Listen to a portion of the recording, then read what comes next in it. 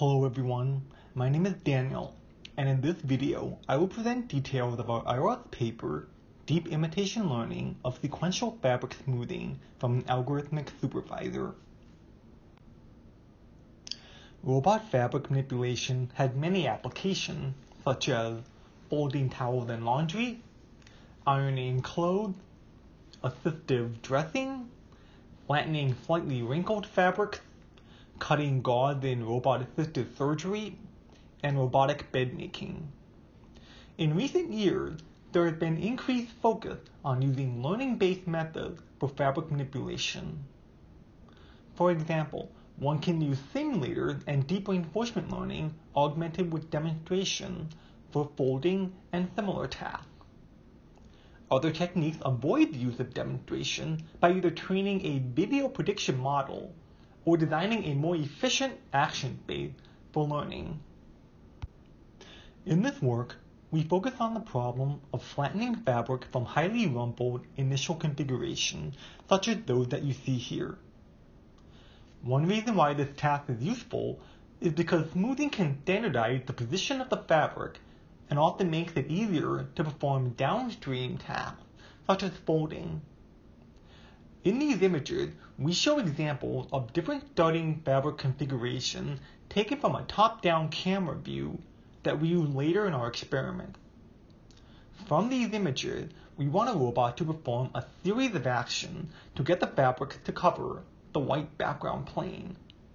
We designed our own custom fabric simulator, but alternatives exist, such as those from Blender, PyBullet, Mujoko, ArcSim, and NVIDIA Flex. Both PyBullet and Mujoko support fabric simulation, but neither provided support for environment interaction or has sufficiently accurate physics for smoothing until concurrent work. Blender can simulate fabric physics, but we found that it does not properly support multiple sequences of action. Higher fidelity simulators such as ArcSim prove too slow for generating massive datasets, and the simulator from NVIDIA Flex does not expose an easy-to-use API for fabric. Our open-source custom simulator supports fabric physics and robot action. The fabric is modeled as a 25 by 25 grid of vertices, which represent the underlying state. We render top-down images to get observation. The fabric lies on top of a white background plane, and the goal is to take a series of actions to maximize coverage. The episode ends when an agent triggers the coverage threshold, or when it takes the maximum of 10 actions allowed, or if it pulls the fabric too far off the plane. Since the performance of fabric simulation depends heavily on the starting configuration of the fabric, we attempt to formally design 3 difficulty tiers of fabric starting state, based on initial coverage and the number of fabric corners visible. Tier 1 fabrics will have high initial coverage and all 4 fabric corners visible. Tier 2 fabrics will have medium initial coverage and usually 1 fabric corner slightly hidden. Tier 3 fabrics will have low initial coverage and at least 1 fabric corner well hidden. We implemented fabric smoothing as a sequence of pick-and-place actions parameterized by a 2D pick point and then a pull vector. We assume top-down graphs without rotation. To actually train the policy, we use deep imitation learning with Dagger, which is short for dataset aggregation. This method assumes a supervisor can be queried efficiently online to provide corrective labels for an agent when it takes action in the environment. While this is often considered a downside for Dagger, it is fine in our setup because we use a corner-pulling supervisor, which can be implemented in a straightforward fashion by using the underlying state of the fabric, and it is easy and fast to query. An example episode of the supervisor is shown below, where we show the color and depth images at each time step. The fabric starts at 38.4% coverage and after 5 pick and pull, it reaches 95.5% coverage. Here's an example of our simulation environment with the supervisor policy, also referred to as an Oracle policy because it has access to the ground truth state information. In this Tier 1 setup, the fabric is slightly wrinkled, and one of the 4 corners is far from its target on the underlying plane. The Oracle policy picks at that corner, does a short vertical pull upward, then pulls in the direction of the corner of the underlying plane, and then releases the fabric, which attains sufficient coverage to trigger the end of the episode. In this next episode, we show an example of our Oracle policy on a harder starting fabric state, where the fabric corners, especially the one to the lower right, may be hidden underneath layers of fabric. Here, the Oracle policy must perform multiple actions to progressively smooth the fabric.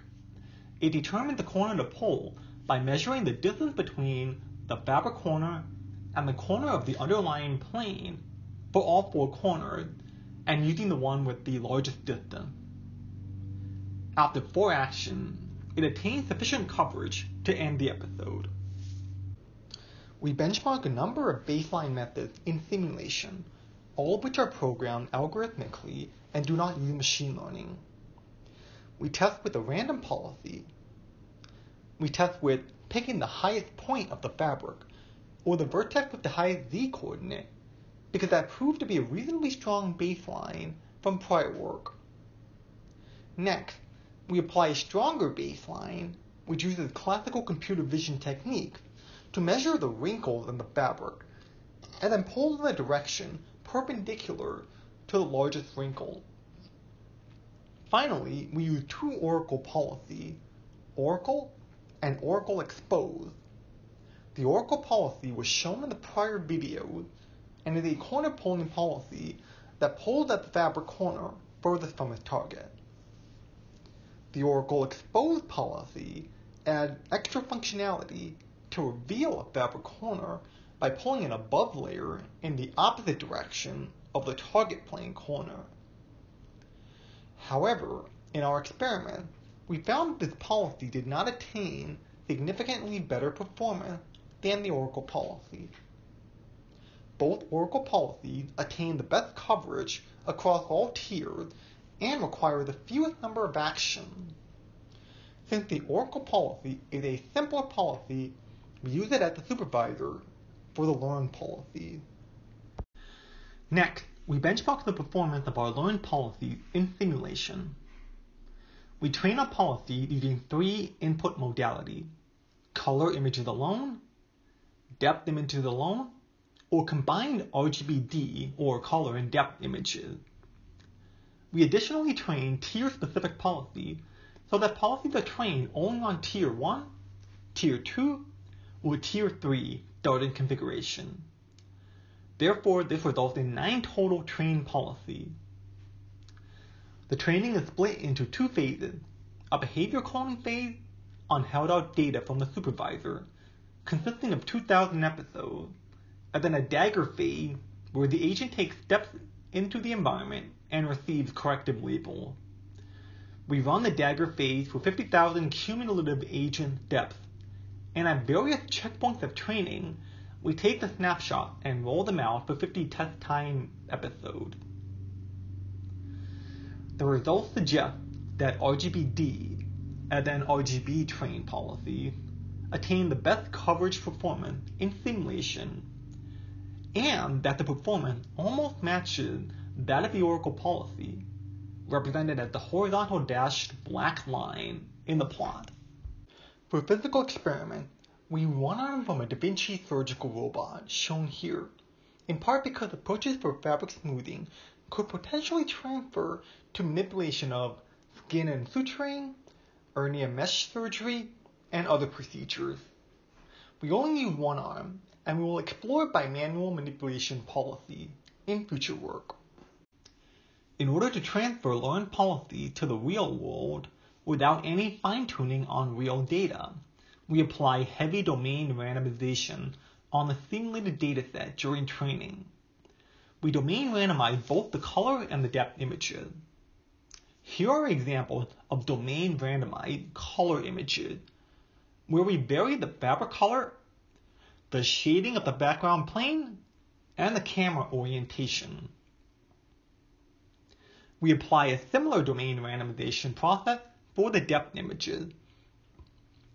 When domain randomizes a specific state at some time step during training, we first randomize the camera orientation and then use that same orientation for both the color and depth images to make them match. We show experiments on all three difficulty tiers of starting state configuration. As with simulated training, we use the same 9-train policy, which contain all combinations of the 3 image input modalities and the 3 difficulty tiers of initial fabric configuration. We run a total of 20 test time episodes for each policy, resulting in 180 episodes represented in the table above. The table shows the starting fabric coverage, the final fabric coverage, along with the maximum coverage obtained at any point during training and the number of actions in an episode. The results suggest that the policy trained on RGBD images outperformed the other policies on the harder starting configuration with respect to final coverage. And we hypothesize that depth is useful in those cases because the fabric is more likely to have depth variation and layers on top of each other. Now let's show some examples. In this video, we take a policy trained on domain randomized color and depth images shown on a tier 2 starting state example. For each time step, we will record the fabric coverage and overlay the color and depth image input. The initial fabric coverage over the white background is 56.9%. The first action correctly pulled at the corner of the fabric furthest from the target. Notice that the fabric corners of the first few actions are slightly hidden underneath the above fabric layers. Nevertheless, after a sufficient amount of action, the robot is able to get sufficiently high coverage. In this next episode, we show an example of the robot manipulating fabric from a harder Tier 3 style starting fabric configuration. The starting coverage here is just 45.6%. Fortunately, once again, after a sequence of pick and pull, the learn policy can smooth the fabric so that it reaches the coverage success threshold. Here is an example of a failure case. In this case, the policy was trained on only depth images, and erroneously picked at the center of the fabric and pulled it, thus decreasing coverage. We are actively exploring ways to address this and similar failure cases in ongoing follow-up work. To recap, the contributions of this work were a novel formulation of fabric smoothing as a sequence of pick and pull action, a simulation environment for data generation and evaluation of fabric smoothing with 3 difficulty tiers of initial state complexity in terms of coverage and visible corners, deep imitation learning of fabric smoothing policy which transferred a physical experiment on a Da Vinci surgical robot. For concurrent and future work, we are actively pursuing model-based and descriptor-based approaches for fabric manipulation. More broadly, we wish to develop policies that can perform a variety of fabric manipulation tasks without requiring scripted, task-specific supervisors. Finally, we will apply these approaches to more complex fabric manipulation tasks, such as complex wrapping and packaging fabric. For more information, please check out our paper and the project website.